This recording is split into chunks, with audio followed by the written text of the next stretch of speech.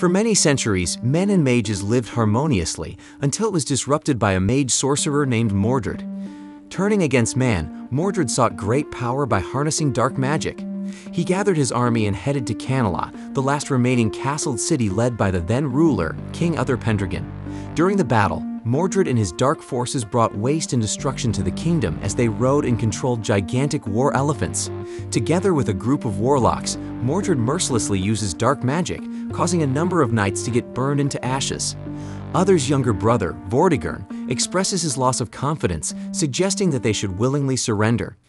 King Uther, on the other hand, dismisses his remark, charging against Mordred's forces with his own army.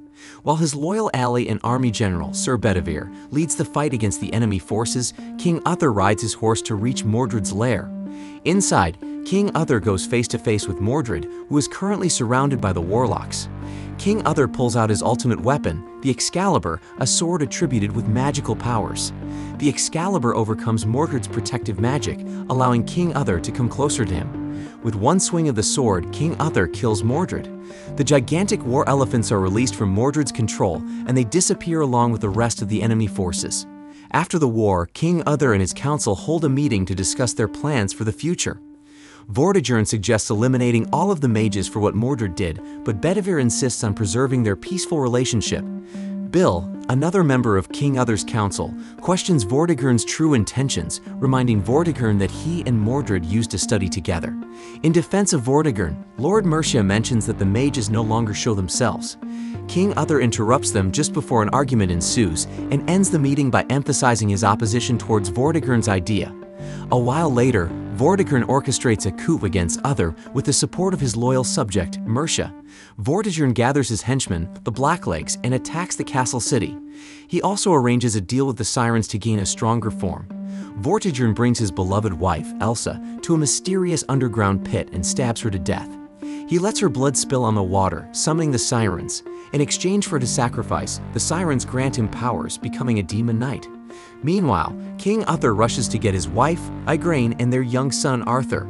King Uther sneaks with them out of the castle as the Blacklegs continue to cause mayhem all over Camelot. When they reach the docks, Vortigern, the newly turned demon knight, approaches them. He throws a spear towards Igraine, killing her in an instant.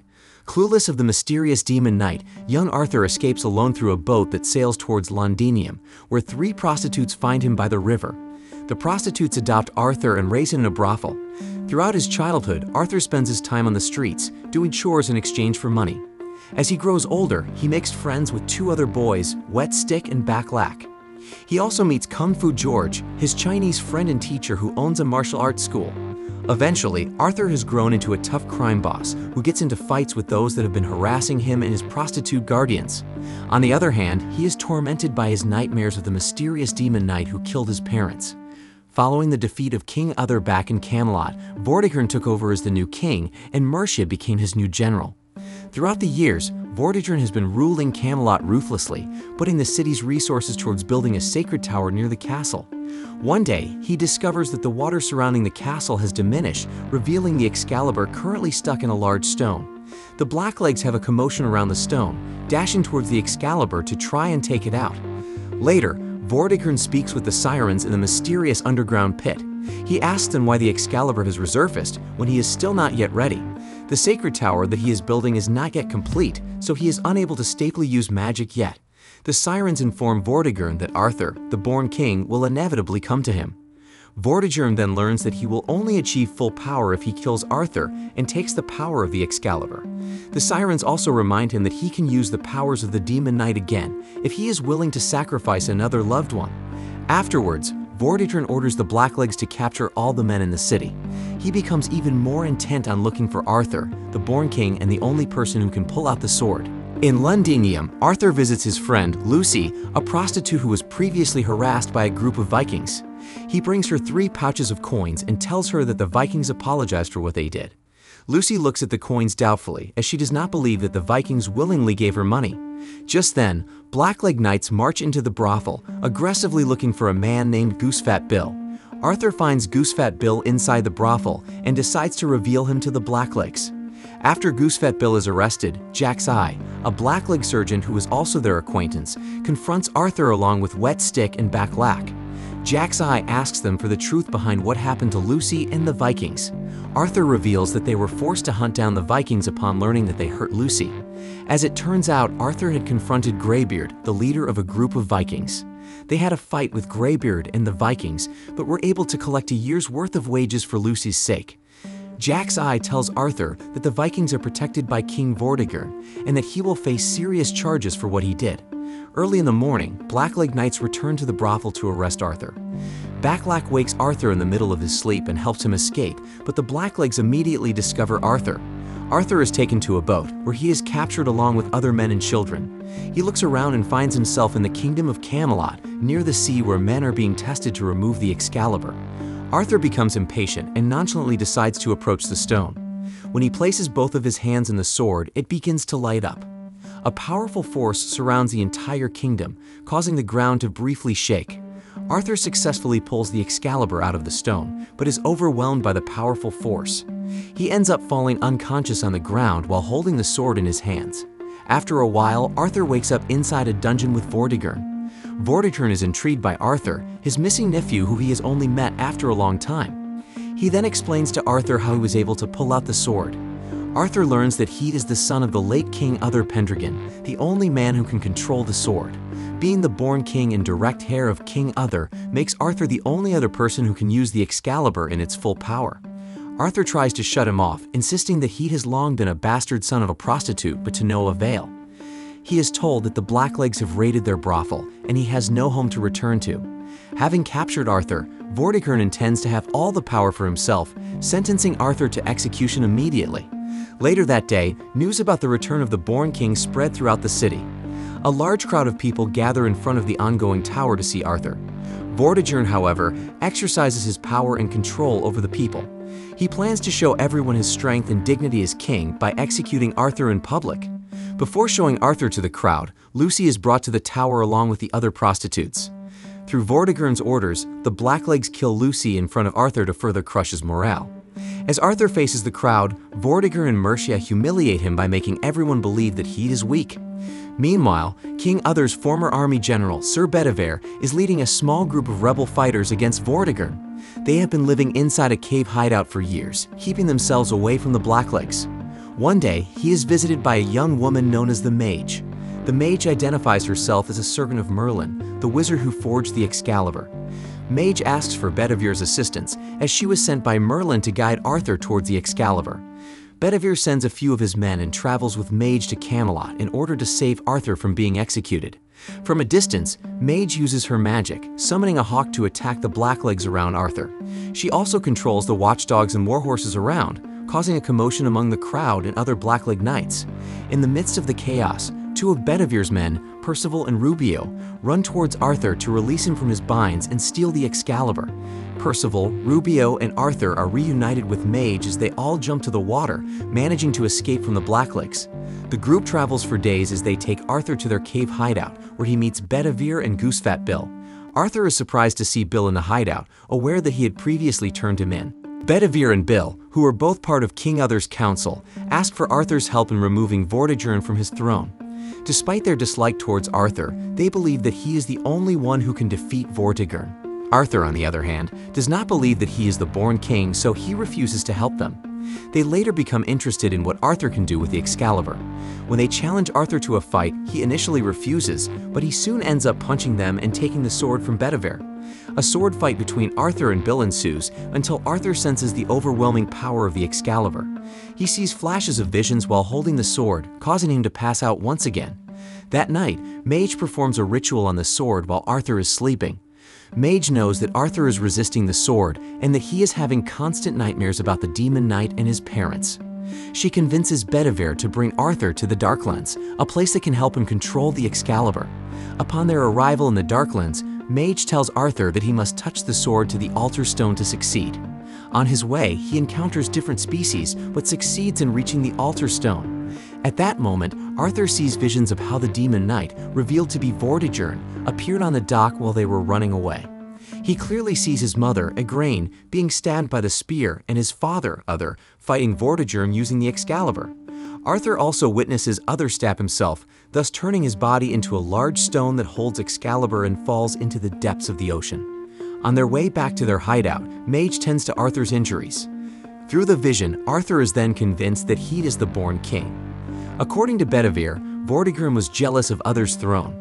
This led Vortigern to arrange a deal with Mordred, agreeing that they would share power once he had defeated Uther.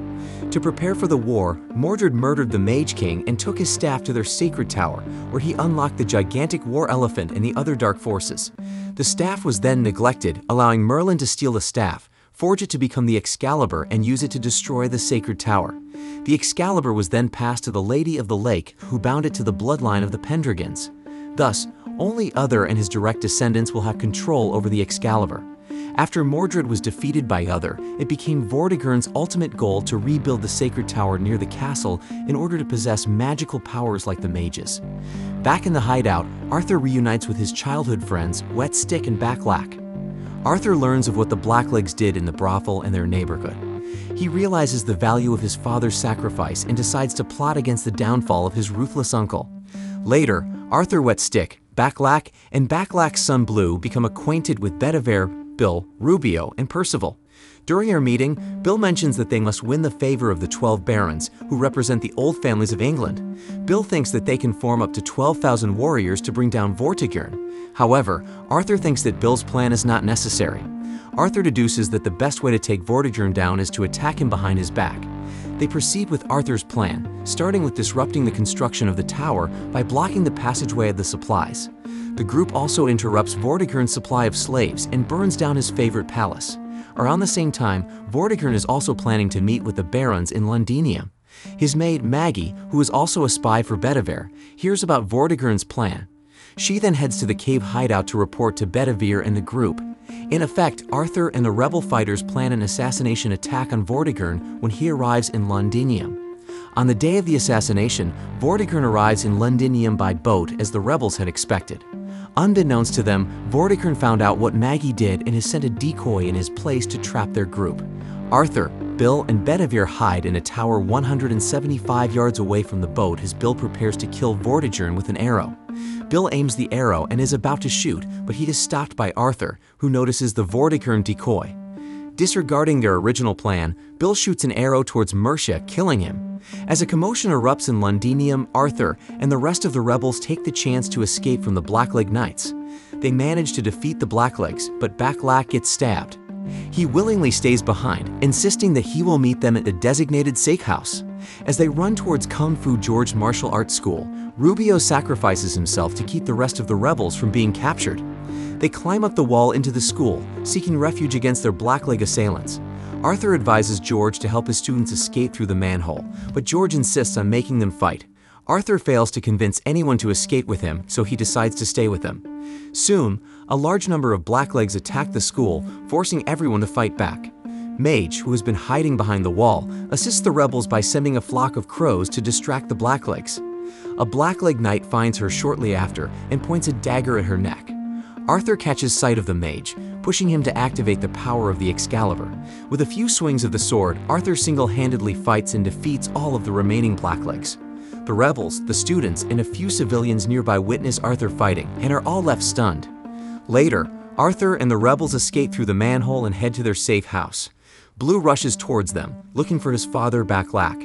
When he does not find him, Blue runs back and manages to reunite with Backlack in a small alley. That night, Arthur tends to the mage's injury while waiting for Blue and Backlack. The mage tells Arthur that there are people who saw him using the sword and are now fighting for his name. Despite that, Arthur feels reluctant about claiming the throne, saying that he does not want to be king. Backlack and Blue arrive at the safe house, but have been followed by one of the Blackleg sergeants.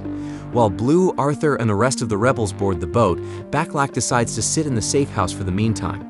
Just then, Vortigern and his men enter the safe house, finding Backlack alone. Blue runs back for his father, and for a while pretends not to know him to protect them both. However, Vortigern threatens to cut off Backlack's ears. Blue then admits that he is his son, but Vortigern still cuts off his father's ear. Vortigern demands Blue to reveal where Arthur and the sword are. Just then, Arthur returns to the safe house and runs to quickly pick up Blue. As Arthur carries him back to their boat, Blue cries in despair watching Vortigern kill his father in front of him. Arthur is unable to sleep, reminded of all the people who were killed throughout his leadership. Hurt and frustrated, he decides to throw the Excalibur into the lake. He runs through the woods when he is pulled into a puddle by the Lady of the Lake. She shows Arthur flashes of images that will happen if he does not accept the sword and the throne. The Lady of the Lake brings the Excalibur back to Arthur and encourages him to trust the mage. Convinced, Arthur reunites with the rest of their group and tells them that they will go into war. When they arrive at the hideout, however, they find their members and allies dead. A blackleg surgeon delivers a message to Arthur, saying that if he does not show himself in the castle, Blue and the mage will both be killed. Arthur negotiates a deal through Bedivere, who brings the Excalibur to the castle in exchange for releasing the mage. Before traveling to Camelot, the mage gives Arthur a venom that will protect him in the coming war. Later that day, Arthur enters the castle alone to meet Vortigern. Vortigern is about to kill Arthur using the Excalibur, but the mage summons a gigantic snake, instantly killing all the blacklegs inside. Arthur retrieves his sword during the chaos, while Vortigern has escaped. Outside, Arthur's group, consisting of Bedivere, Wet Stick, Bill, George, and Percival, sneak into the dungeons to release all of Vortigern's prisoners. As the war begins, Vortigern decides to summon the powers of the Demon Knight once more. He makes another sacrifice by killing his only daughter, Keisha, offering her to the Sirens. Meanwhile, Arthur fights the Blacklegs using his sword. After seeing him fight, the rest of the Blacklegs surrender to him. Arthur takes the sword into the reconstructed tower, where its power unites with the magic inside. Later, he finds himself in a different realm with Vortigern, who has regained his Demon Knight form. The two engage in a ferocious fight, with Vortigern initially overpowering Arthur. At that moment, Arthur sees another vision of the previous battle between Vortigern and his father. In the vision, Arthur encourages Arthur to wield the Excalibur and claim it. With newfound strength, Arthur continues to fight until he successfully destroys Vortigern's weapon, weakening him. Arthur pays his last respects to Vortigern as a nephew before leaving him to die in the tower as it collapses. In the aftermath, the people of Camelot arrange a short ceremony for everyone who died during the war. Sometime later, Arthur is in the castle, constructing the Round Table, where he and everyone who sits there will have equal status. George, Wet Stick, and Percival are knighted under Arthur's orders, officially making them a part of his circle along with Bill and Bedivere. In the end, Arthur reclaims his right to the throne and is crowned the new king. King Arthur faces the people with dignity as he raises the Excalibur in the air. King Arthur, Legend of the Sword is a fantasy action-adventure film released in 2017. For a classic King Arthur tale, this film was done differently compared to its previous remakes. The storytelling was very fast-paced. It was executed through a fast-cutting style with few montages similar to those used in modern superhero movies. This kind of approach is unusual for an epic medieval film. It is not entirely awful, but the downside is that this kind of fast-paced storytelling also urges the camera work to move too fast, making the scenes confusing and nauseating. There are parts where the film becomes a comedy action, so most viewers, especially those who are fans of the Arthurian myth, may not be fond of this film. While the film features some of the best fantasy action possible, so many other elements are neglected. There is a significant lack of well-developed characters and coherent plot. Ideally, King Arthur tales tackle betrayal, brotherhood, redemption, and morality. The tales also emphasize the power of a king that stems from the people. Most of these themes are barely seen and have become a backstory.